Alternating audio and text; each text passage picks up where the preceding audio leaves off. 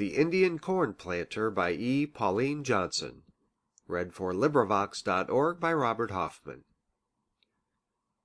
He needs must leave the trapping and the chase, for mating game his arrows ne'er despoil, to wring some promise from the dormant soil.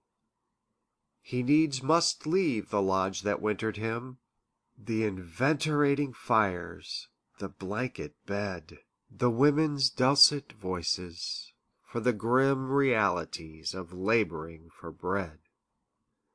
So goes he forth beneath the planter's moon with sack of seed that pledges large increase.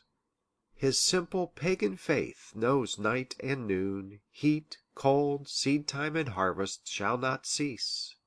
And, yielding to his needs, this honest sod, brown as the hand that tills it, moist with rain, teeming with ripe fulfilment, true as God, with fostering richness, mothers every grain. End of poem. This recording is in the public domain.